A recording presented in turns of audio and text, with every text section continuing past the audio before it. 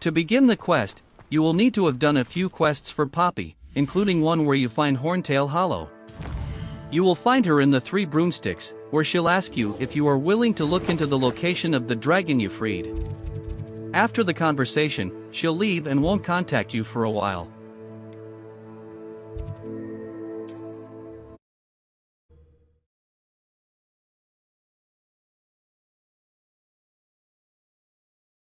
Hogsmeade, here I come.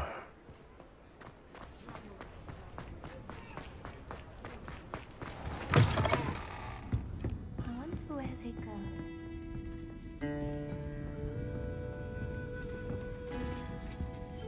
Over here.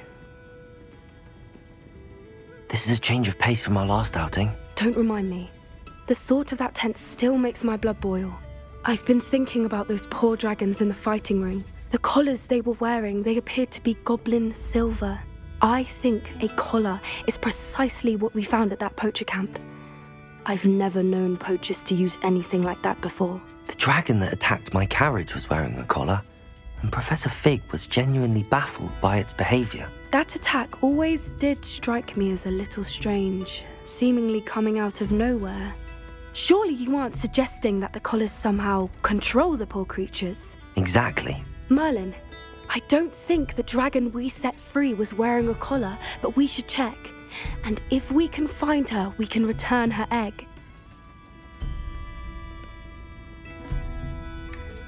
That's a good idea. We need to see this through. I'll start looking into it right away. There was something else that I wanted to discuss with you. I didn't want to press it before.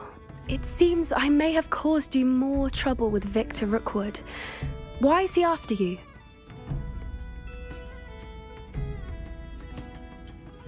Rookwood is working with Ranrock, and Ranrock is after something I found at Gringotts. Fig had a portkey that led us there after the dragon attack. It's a bit of a long story, and Fig had asked that I not speak of it yet. Goodness. Well, that certainly helps to shed light on what we saw at the tent. Don't worry, I'll guard your secret as if it were my own. I shan't press for more details. In fact, I should probably be going. I'd like to track that dragon down as soon as I can. I'll let you know when I have news of her location. Folk still talk about you taking down that troll in the village circle. You certainly made an impression. Revelio.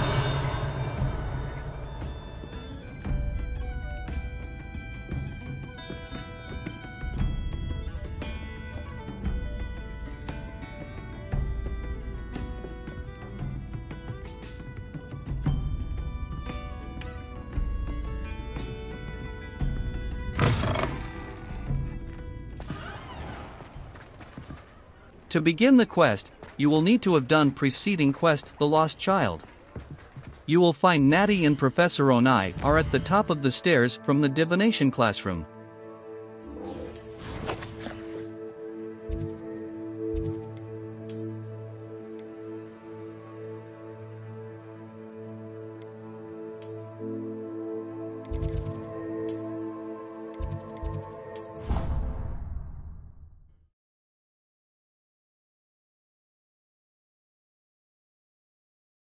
What are you up to now?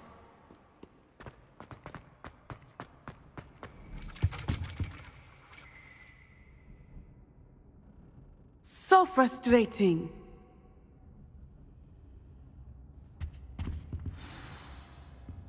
You wanted to speak with me, Mother? I had hoped to speak with you alone, Natsai. Your message mentioned your concern about an unusual creature that was spotted in the woods near Hogsmeade. That could have been anything. You know what it was, Natsai. I am allowed to leave the castle. I am always careful, Mother. Careful? Officer Singer disagrees. She sent me an owl telling me that you have been trying to collect evidence of some kind against dark wizards. She berated me for not keeping a closer eye on you, and she is right. I do not want you visiting Hogsmeade for the near future. But Mother! My little gazelle, you are well-intentioned, but you must not meddle in the affairs of dangerous people. If someone had meddled in Matabeleland, Father would still be with us. I must get to class. Perhaps your friend can get you to listen to reason. So frustrating. She never listens to me. She called you her little gazelle. Is that a term of endearment where you're from? It is specific to me. I am the unusual creature in Hogsmeade she mentioned. Self-transfiguration is not taught at Hogwarts, so I am gently discouraged from practicing it. However, I am an animagus, and it is in my gazelle form that I have been able to wander the Highlands rather freely until now, much to my mother's chagrin. That is how I managed to spy on Rookwood and Hollow. Were you born an animagus, or did you learn to become one? Animagi are not born. The process is quite elaborate. It involves holding a mandrake leaf in one's mouth for an entire month, then placing the leaf in a crystal phial so that it is imbued with moonlight, then adding one of your own hairs. And that is just the beginning. Self-transfiguration is common among students at Wagadu, but Professor Weasley considers it much too dangerous to teach at Hogwarts. Can you choose what form your animagus will take? Oh no, a person's animagus form is determined by their personality. My mother is convinced that my form is a gazelle because I adapt well to any situation. I believe it is because I can sense danger and keep my wits about me. How does it feel to transform into an animal? Well, the first time it can be a bit unnerving. I felt a kind of searing pain and a strong double heartbeat. But it gets easier the more you do it. I no longer feel any pain, and I must say, I find a sense of comfort in the double heartbeat. And I love being able to view the world from a different perspective. Now the nickname makes sense. What an extraordinary ability to have. It is. I love transforming, but Mother is less enthusiastic about it. She says that no creature, especially one as rare as a gazelle, should be bounding about where poaching has become so prevalent. She claims that she has foreseen tragedy befall me in my gazelle form. But she has used her sight to control me too many times. I no longer believe it.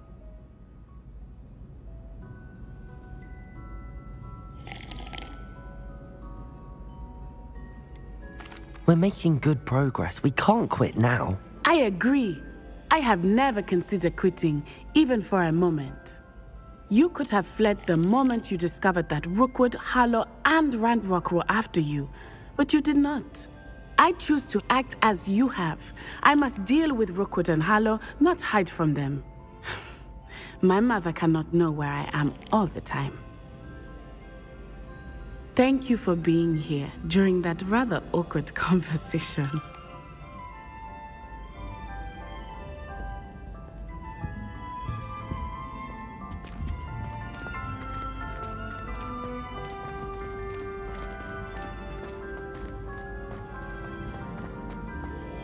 I've always said that travel broadens the mind.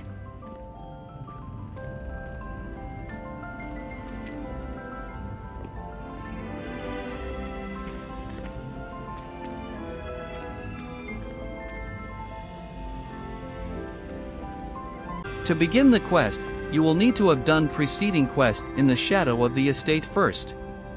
After that, you will need to meet Sebastian in the Great Hall to start the quest.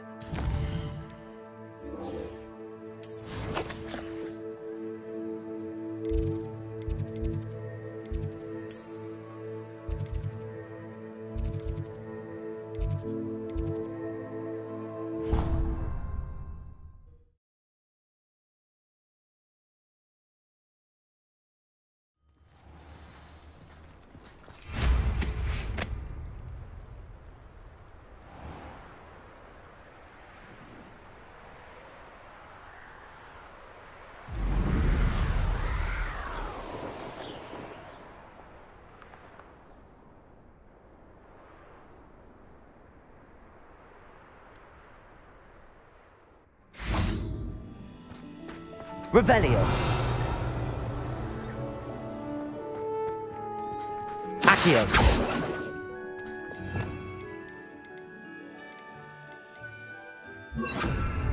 Levioso!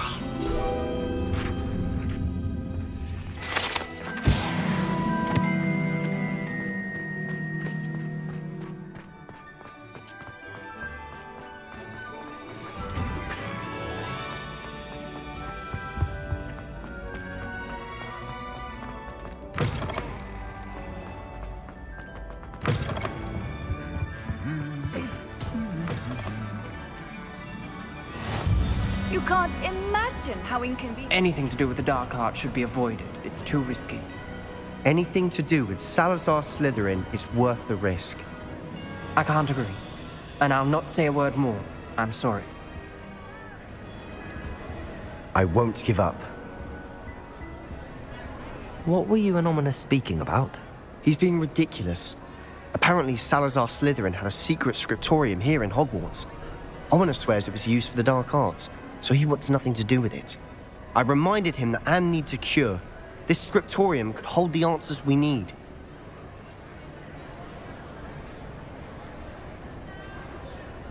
The dark arts do pique my interest.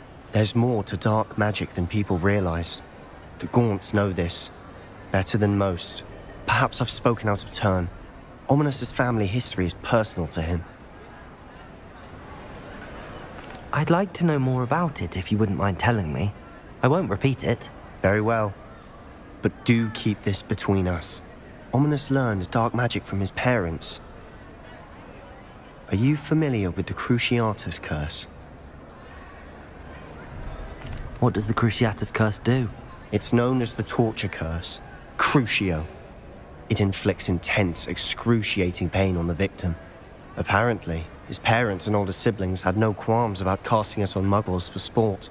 Ominous described the sound of the victim's cries as horrific, so the first time he was asked to cast it himself as a child, he couldn't bring himself to do it. As punishment, his family cast it on him.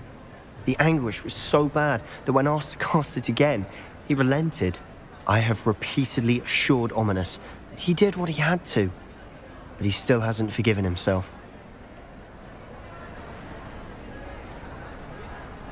How horrible. Poor Ominous. He was only a child. He shouldn't blame himself. After that incident, the rift between Ominous and his family only grew. That is until I came along.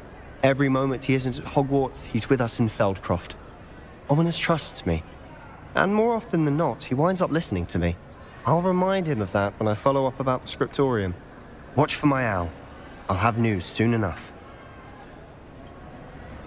I'll make Ominous understand. He'll change his mind.